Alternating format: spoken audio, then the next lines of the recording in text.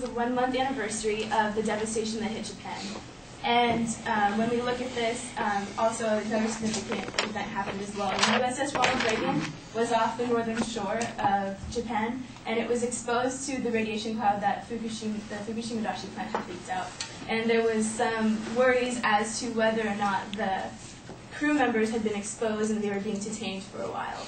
And as they were detained and they were said that they were perfectly fine, the captain said that the only problem was that the radiation cloud left the dust on the deck, and that was the only problem left. When looking at what happened in Japan, we should also look at what can happen right here in California. And there's two major nuclear power plants. There's one in San Onofre as well as in Diablo Canyon.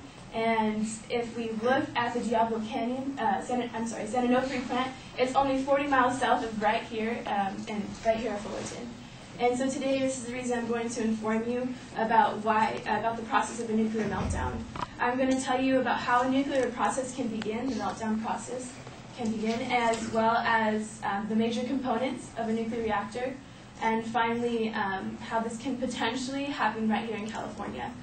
And when we look at how a nuclear process can begin, we look at Japan, and it began with a natural disaster. An earthquake, a 9.0, triggered a tsunami, which totally devastated Japan. And according to the ABC news broadcasting station, 10,000 citizens are dead, and 17,000 and more are still missing. And so it's for this reason that we should look at how it can begin, and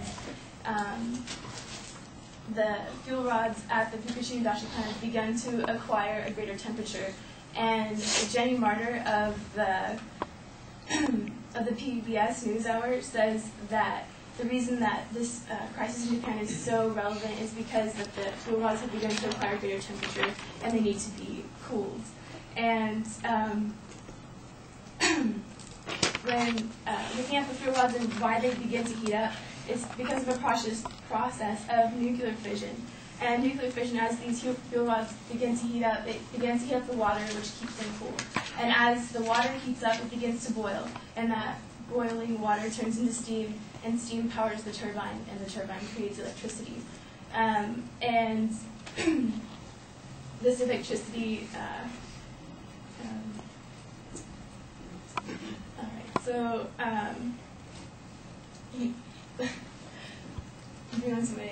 when looking at the major components of a nuclear reactor, there is the core of a nuclear reactor, and this is where the heating is contained, as well as the uranium and other fuel rods.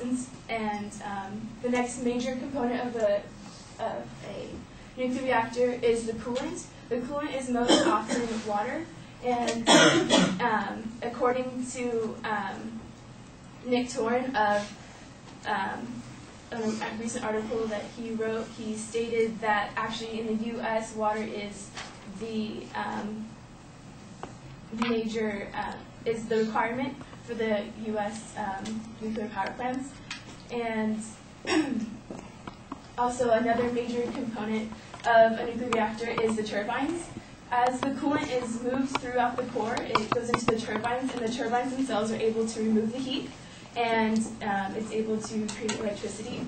And there's also the containment center itself, and this is what we can see from the outside. The containment center serves as a barrier between the outside world as well as what's happening on the inside, so that there is no problem, and it's usually because it's separated with concrete. And there's also the cooling towers as well. The heat that is produced within a nuclear reactor cannot always be used into feasible energy, so they release it in water vapor, which is not as detrimental to our environment. And also, when we look at the nuclear reactor, it's important to look at what can happen right here in California with our major nuclear power plant. So like I mentioned before, San Onofre is just 40 miles south from here, and the San Onofre power plant is built to withstand a 7.0 earthquake. And the the earthquake that hit Japan was 9.0, and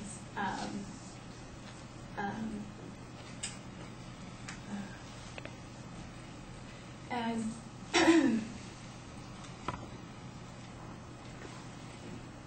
and also when looking at what happened in Japan, our federal government issued the Nuclear Regulatory Commission to survey our 104 power plants right here in the United States, and all of them have met the requirements of the safety measures that are needed according to their risk factors of where they fall in the United States. And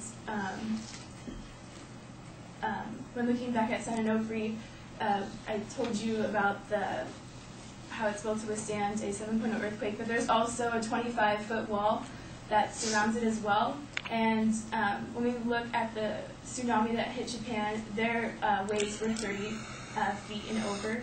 And so if this type of devastation were to happen here in California, because we do sit on major fault lines, it could potentially be very detrimental to us, because the San Onofre plant actually produces 20% of Southern California's energy sources. That powers about 1.4 million homes.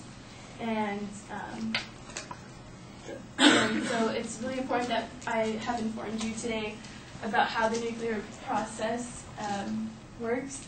I told you about how it can begin, and it can begin like with Japan, with a nuclear natural disaster.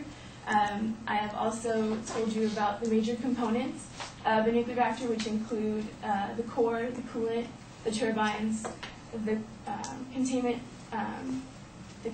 unit itself, as well as the cooling towers. And finally, I have told you about why it's important that we look at this in California, because San Onofre is so close, and if something this devastating were to happen right here in California, it could really affect us in a major way.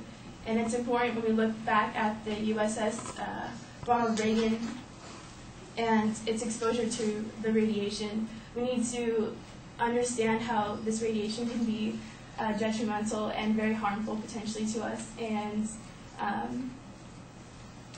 so that way we can learn, if this were to happen in the future, how we can learn from it.